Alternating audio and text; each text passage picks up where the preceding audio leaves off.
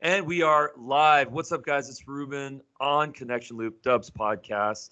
For those of you guys that do not know, Dub is a video communication platform. We allow people to quickly share, track, do the whole thing around their video, kind of comm and just building relationships. We're all about that. Check it out at dub.com. Today, we're going to be talking to David Ronald Alto. I love that name. So regal.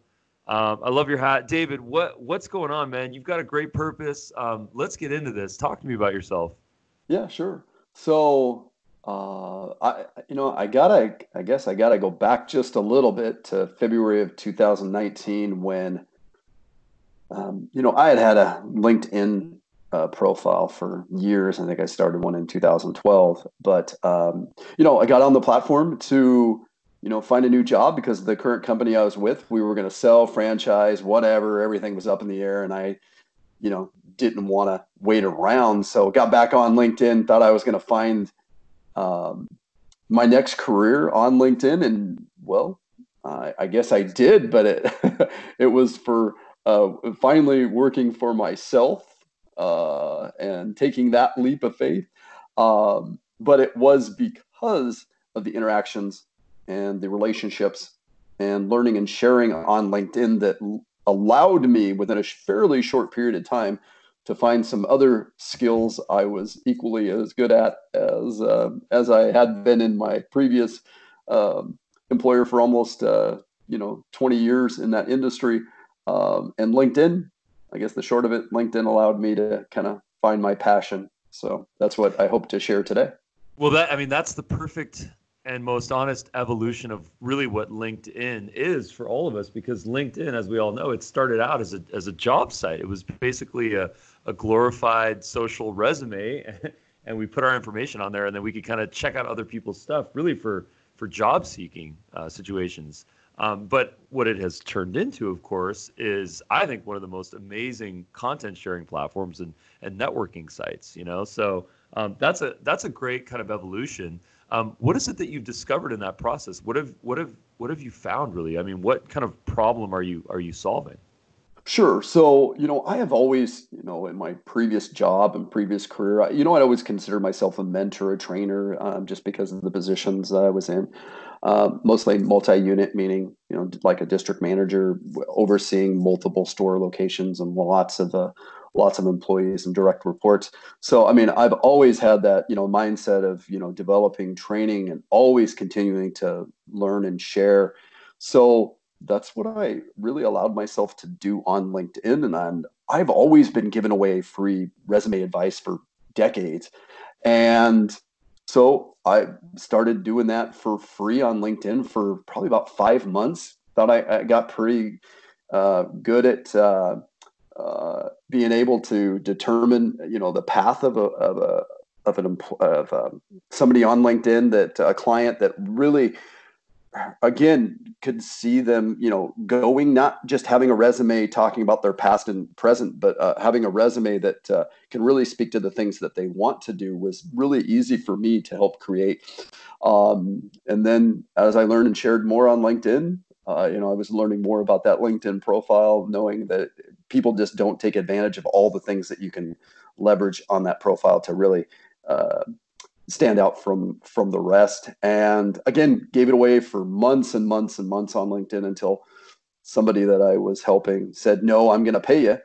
And then after that, I didn't look back, and I started charging and still doing, my 9 to 5 job. And my 9 to 5 job was never a 9 to 5 job, working 55, 60 hours a week, Yeah. five and a half days a week for a very long period of time. But and then I did both for a while until my 9 to 5 got in the way of my me 5 doing to 9. really got in the way, and then I left my corporate job December 13th of 2019.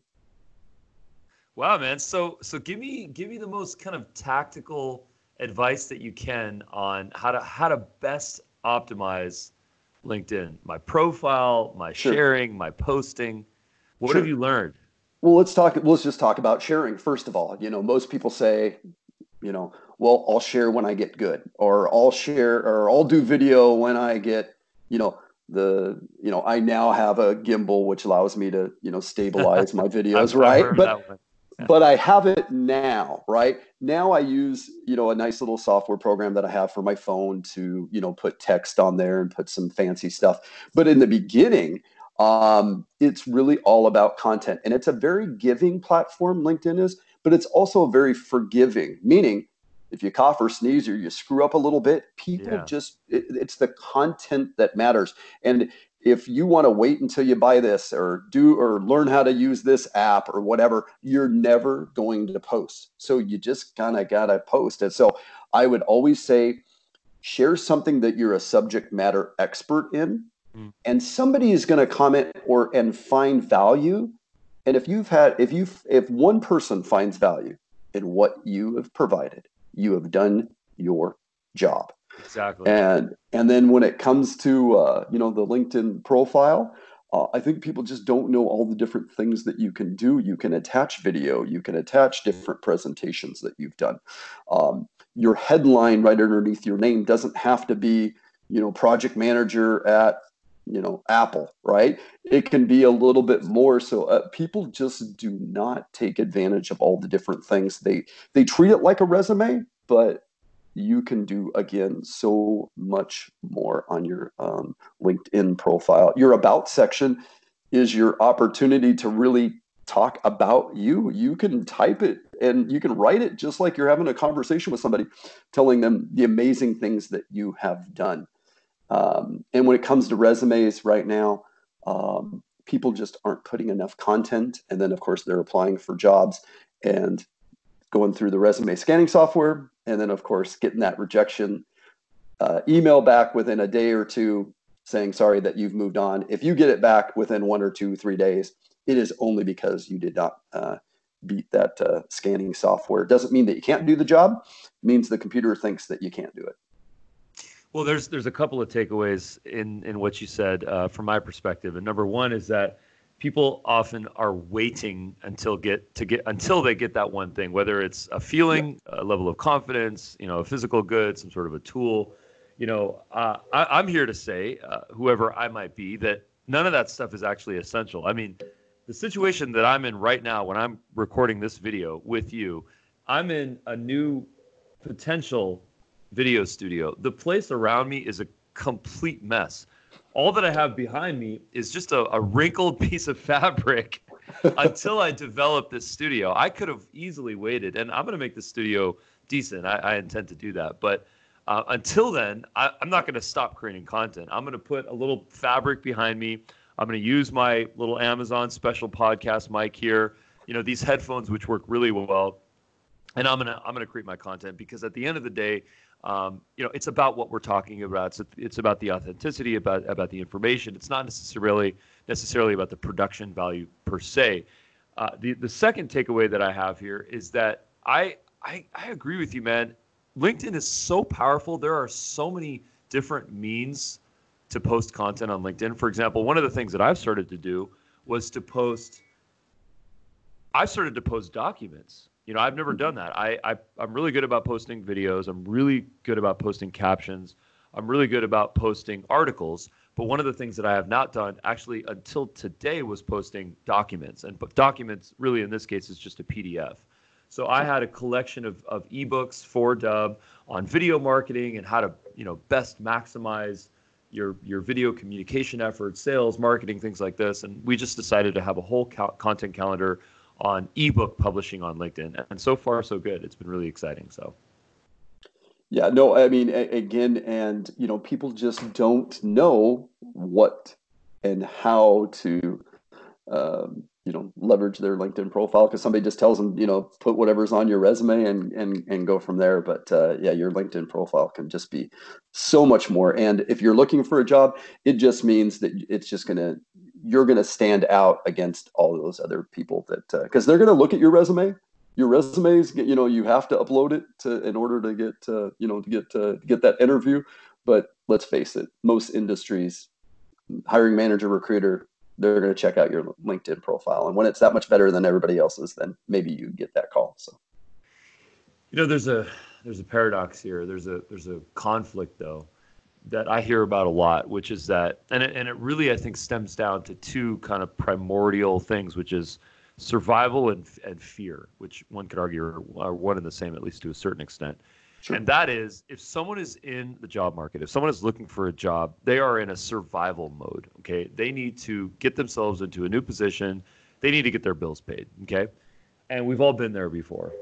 And the longer it takes, the more difficult it becomes, right? And when you have that survival instinct, it's difficult to go in this happy, authentic, very kind of value forward perspective, start to post content. It's challenging because people are like, I need a hustle.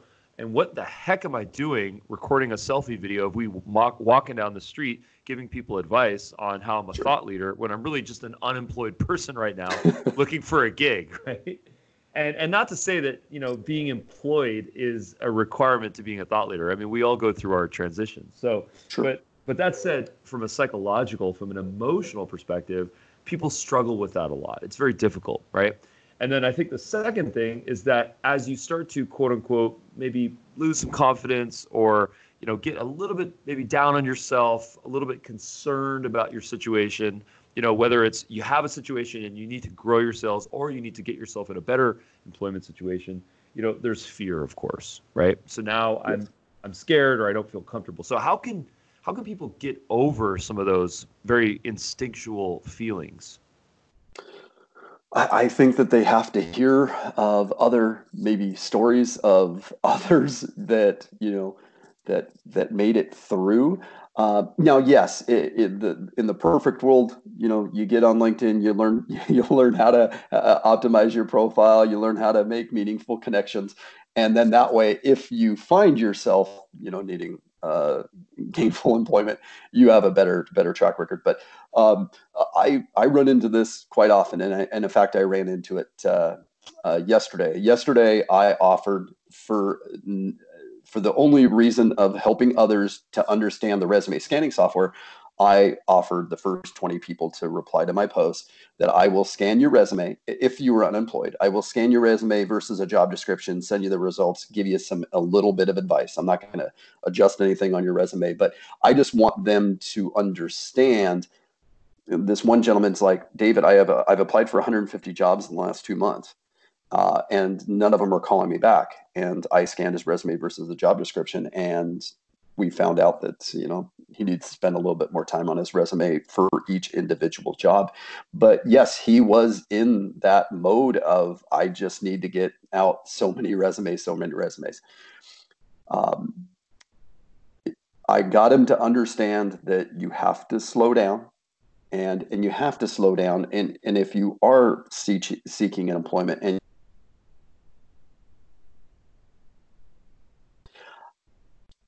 but if you were to spend 10, 15 minutes, a day, cut some Facebook time off or whatever, and spend on LinkedIn making some meaningful connections. Or I'll give this little tip.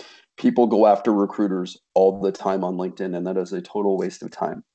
If you see a job that posts today and you're unemployed, get on LinkedIn, search for people doing that same role at that same industry on LinkedIn, reach out to maybe 8 or 9 of them, ask them a few questions about their feedback about the position, the culture of the company, and then maybe ask them based on your LinkedIn profile, do you think that you would be a good fit for this role? You're not sounding desperate. You're not sending them your resume. You're asking them some questions.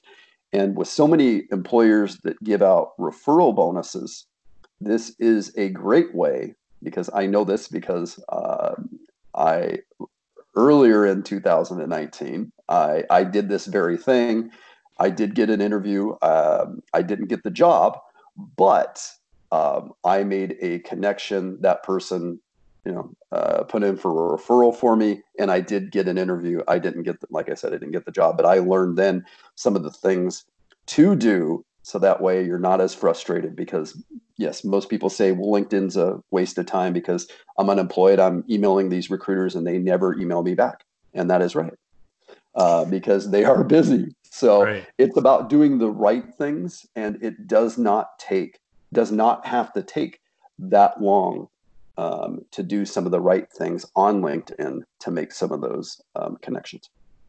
Well, my suggestion always is, precog the transitions in your life, and invest into your personal brand. We are not our employers. We are ourselves. We are our individuals. We are our own personal brands.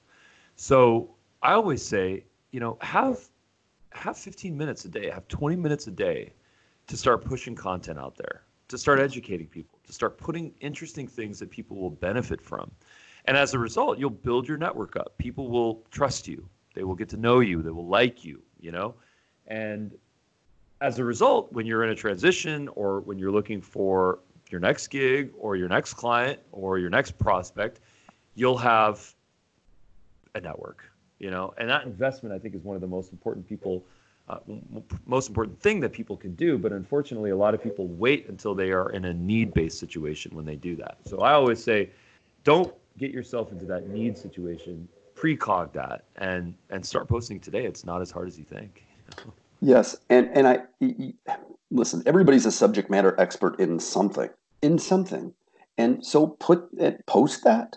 And then if you want to do video, don't do video. Just, again, post something that you're a subject matter expert on, maybe something in the news or whatever that strikes up an idea or whatever, but post something you're a subject matter expert on. Or if you're maybe new to LinkedIn, don't just hit the like. If you see content, if you see a post that you really like, engage with it. Tell that person, because what if it's their first time posting and you don't know that, right? Interact with that person and tell them what resonated with that post and why, you commented, not just, like it and go away and think, because it's not all about the likes. I could care less if I get any likes. I want to see other people reply, comment, learn, and maybe even I learned something from something that I post as well too. And that's when you make meaningful connections. And I've met so many amazing people that we've taken offline, or we talk, maybe we live very far, but we can Zoom or get on the phone once in a while. But I've made genuine relationships from my time on LinkedIn that I cherish, just like a friendship that you would make out in the real world, because where else can you go and meet hundreds, thousands, tens of thousands of people potentially, within a short period of time? Because when we all get in our car and go to our work, maybe we stop at Starbucks, say hello to the barista, go to work, come home, we see the same people. But where do you get an opportunity to see so many unique people than, like I said, on LinkedIn? So just like you said, spend a little bit of time every day, and it will benefit you well into the future. So here's a little story that a lot of people do not know about, actually, which is that Dub actually started out as an employment tool. It started out as a means for people to be able to put pitch videos out to recruiters, basically, where someone could pitch themselves. They could say, look, this is what I do, this is where I'm at, this is what I'm looking for, share that video, and then that recruiter could then watch it and then, of course, share it with the hiring managers. And it was a really interesting process because we saw high levels of success with this sort of whole model. We had an early integration into LinkedIn, which we still have, which is probably one of my favorite integrations, where it's basically a one-to-one video communication integration with LinkedIn. So it's kind of neat. But the problem that we had was that people weren't paying for the service. So they'd say, well, maybe I have the money, maybe I don't have the money. And even if they did want to pay, in the unlikely chance, then it was short-lived, because once they find their gig, then they were like, well, I don't necessarily need this tool anymore. So then we had sort of a light bulb moment. We realized, well, everyone in business needs to be able to communicate with video, one-on-one broadcast. So then we kind of said, okay, well, job seekers, recruiters, that's one segment of our business, and through a lot of our free tools, actually, dub.com is a completely free option. Actually, the people that are using it for jobs, gigs, don't have to pay. So I always recommend to people, if you want to send videos directly to folks on LinkedIn, grab a free Dub account, go get the Chrome extension, and you can start sending videos within seconds. It's super easy. My question for you, though, is that what is the evolution? What is the future of using video for pitching to find and land your next gig? What are you seeing, and what are the trends potentially within this space? Sure. So I just think it's a great opportunity, right? I mean, look, you apply with your amazing resume, somebody, calls, you set up an interview, but prior to all of that, right? If somebody can go onto your LinkedIn or, go to your site, and you can see a video of that person. Maybe they're talking about, again, something that they're a subject matter expert on. It just gives that recruiter and that hiring manager more reason to reach out to you. They're hearing you talk about, whether it's maybe some leadership or whatever, again, but it's your way to showcase you in a very unique way that most people do not take advantage of. And again, with more people on LinkedIn, with and that increases, but I mean, there's still people out there that think that really it's just for recruiters and for people that are looking for work. And I strive every day to try to change that. But with video, again, you're going to separate yourself from the competition. And even if you're not searching for work now, you could be, and you're going to be doing all those right things because you're active on LinkedIn. And that way, again, when the time comes, maybe there isn't really no transition because, maybe your positions, they're downsizing or whatever. You get on LinkedIn, you call up some of those connections that you've been actively working, and it becomes a lot easier.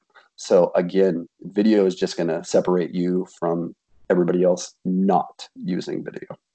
How can folks find you? Give me a web address. I want social Sure. channels. Sure. The best place is just to find me on LinkedIn. It's just David Alto, Alto. That's the easiest place. I'm on there every day. I connect with everybody and anybody. Not everybody does that. I say I've learned so much from so many unique people doing nothing similar to what I've done or what I'm currently doing that have really impacted my life in 2019 here on LinkedIn. So unless you're trying to sell me Bitcoin, I'm probably going to connect with you. Cool. And then any social channels we should know about? Right now, LinkedIn is my home. LinkedIn, that's it. LinkedIn is my home. AltoAdvance.com is my website where you can see, some of the services I provide, but I think it's pretty obvious if you look on my LinkedIn profile, but that's where really you can find me. Amazing. Well, listen, David, I really appreciate the time. Thanks for sharing that insight. I had a pleasure. Thank you. Thanks so much, David.